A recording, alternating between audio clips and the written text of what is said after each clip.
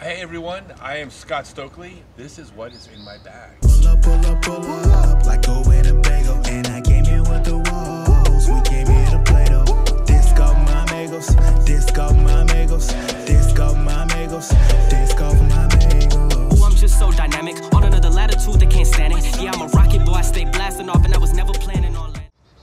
Hey everyone, I am Scott Stokely. I am a past Guinness World Record holder for the longest throw of a flying disc backhand, Guinness World Record holder for the longest throw of a flying disc sidearm, a bunch of other world and national titles, US Open and national singles titles, bunch of world pairs titles, most of them back in the 90s before I aged, but I am now back on tour and I'm promoting my book, my autobiography, Scott Stokely Growing Up Disc Golf.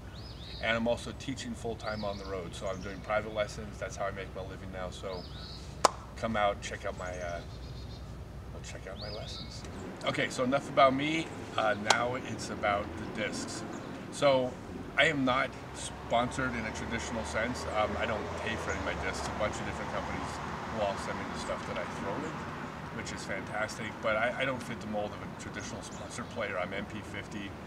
Even though I won, I think, 16 of my last 18 Pro Masters tournaments in the last couple of years, that still doesn't really move the meter compared to the open guys, so I don't really fit that mold. I also like working with a lot of the smaller companies because everyone's putting out good discs these days, and there's gems to be found everywhere, so I like to mix it up. I like to work with all my friends. So with that in mind, I'm starting with my putter. I love the Berg. Absolutely love the Berg from Costa Plast. Probably my favorite disc right now. It is the slowest flying disc ever made. I mean, this disc does not fly. Now, there's a reason why that's a good thing. I'm sorry I can't help. I'm going to have to teach as I go. So there's a philosophy that says you want to throw the slowest disc that you can reach the hole with. General rule, there's exceptions to this, but as a general rule, that's what you want to do. And the reason why, and I'm just going to make up the numbers here, but if I'm throwing a 150-foot hole and I throw the Berg 10% too hard, probably flies like 157 feet. Throw a traditional putter 10% too hard, it flies probably 165 feet. Mid-range flies like 172 feet. A driver flies 184 feet. A high-speed driver 197 feet. Basically, that same 10% error, the faster the disc, the more you're penalized for it. In other words, it creates a larger margin for error the slower the disc you fly, or that you throw. The Berg, because it doesn't fly, means it is really, really hard to get the distance wrong. If you hit your line with this disc, it's going to be by the hole because your distance is going to be plus or minus a few feet of where you're aiming because of how slow it is. So I absolutely love this disc. As a traditional putter, which I like using for jump putts and a little bit, anything longer than the Berg is going to fly but still super slow, I like the Ion from MVP, the Warden from Dynamic, and the Wizard from Gateway, and they all, sorry, I'm going to offend 3 different companies, but they're all the same disc. They all fly just perfectly straight, perfectly true. You want a putter that flies straight, any of these 3 are going to be perfect for you. Really, it's based on the temperature and the grip.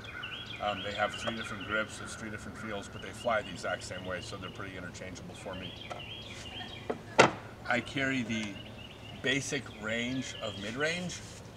I throw the Harp as my overstable mid-range.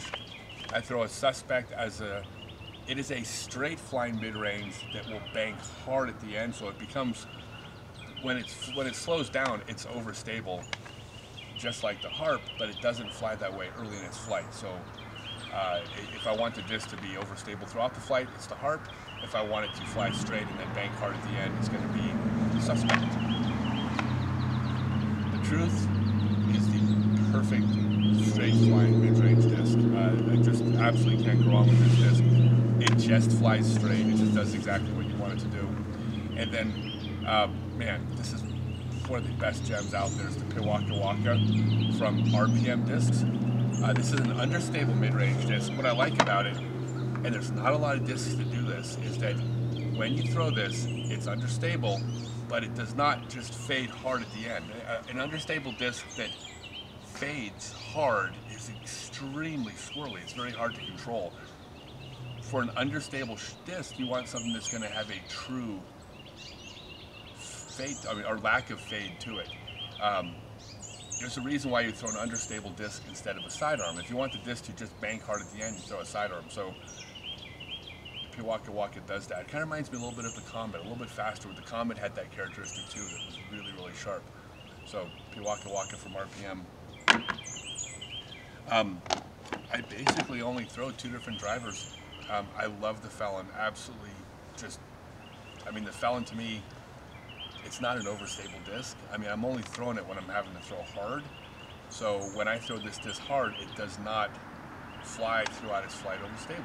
It just flies straight, and then when it runs out of speed, it just falls off at the end, which means it is extremely easy to control. It's extremely easy to manipulate the angles. Another piece of philosophy, and I don't think there's a right or wrong here. I think you want to actually, you want to be able to do both. But some people have the school of thought that you want to basically throw every disc the same way, like learn how to throw flat. And then you buy discs that fly left, discs that fly right, discs that fly straight. There's a flaw in that. And the flaw is if you took every single disc made and threw every single one of them flat, not every single flight path exists. You have to be able to also manipulate the angle of the disc as well. So what I do is, which is the other kind of side of that coin, which is take discs that fly true and then control the angle yourself on the disc. And then you can choose a disc that has different characteristics, because just doing that with straight flying discs doesn't give you every possible flight trajectory either.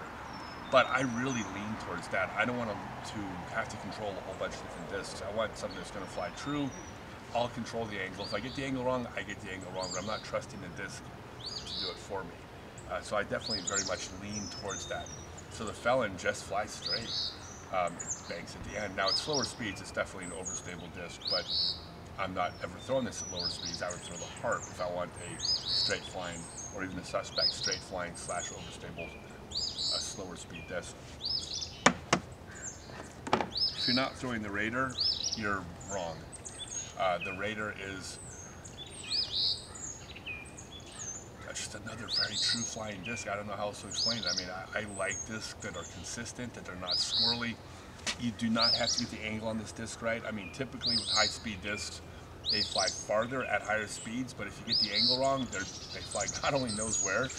And that's not the way the Raider is. The Raider just flies true. So you put it on a line, it stays on that line. Now at high speeds, it will flip up a little bit. It's a tiny bit understable out of my hand. Of course, it fades at the end, like all discs do. High-speed discs typically fade more at the end, so it does fade more than like a mid-range disc for sure.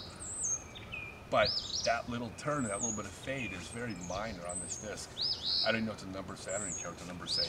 This is just a true flying disc. I can get whatever angle I want on it, and that's perfect. I've been experimenting, this is new, with the Trespass, which is basically the same flight characteristics. It's very similar. It's a little bit slower. I'm feeling there's a difference here, but I haven't quite got there. But it is currently in my bag, so I'm going to include it in this video. It may or may not be in the bag in the future, but I just love this disc. Now, the dumbest question anyone could ever ask about discs is, hey, what's your sidearm disc? Okay, I'm going to go off on a bit of a rant here, but this is really important when you want to excel at this game. Asking someone what their sidearm disc is the exact same question as walking up to somebody and saying, hey, so what's your backhand disc? So when you drive with a backhand, which disc do you throw? Right? That would be nonsense. Everybody would know that would be silly. That's the exact same question as what's your sidearm disc. Every single disc in your bag is a backhand disc and a sidearm disc. If I step up to a hole, I'm right-handed, and typically it's a right to left hole that the Raider is the right shot for. If I step up to the next hole and it was an exact mirror image of that hole, then all I'm doing with the sidearm is reversing the spin of the disc. I'm reversing the flight characteristics. I'm going to throw the exact same disc sidearm. If it's a Raider hole backhand, that mirror image is a Raider hole sidearm. Every disc in your bag is a backhand disc and a sidearm disc. By the way, that also means throwing mid-range discs. You have to throw mid-range disc sidearm.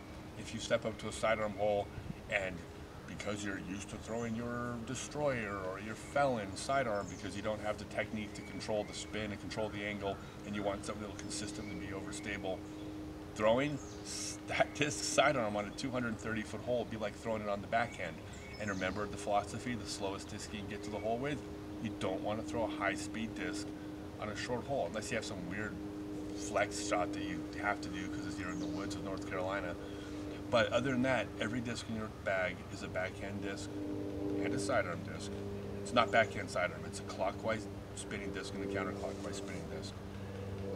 And other than that, that's basically what's in my bag. I've won 16 of my last 18 Masters tournaments, all little ones, season B tiers, but I'm out on the road now teaching full time, and I'm going to be playing some big tournaments. I have every intention of winning some major tournaments this year in the Pro Grandmaster, the MP50 division, and I'm going to do it with these discs. And yeah, thanks you guys for listening. Just so dynamic, on another latitude, they can't stand it. Yeah, I'm a rocket boy, I stay blasting off, and I was never planning on landing. Been working on my legacy, since I've been a prodigy. It's probably the dog in me, I mean, honestly, ain't no one stopping me. No apologies, I'm so astonishing, I say Innova, yeah, I've been the one. We talking trophies, dog, give me them. Championships, I'ma give me some, and I'ma keep on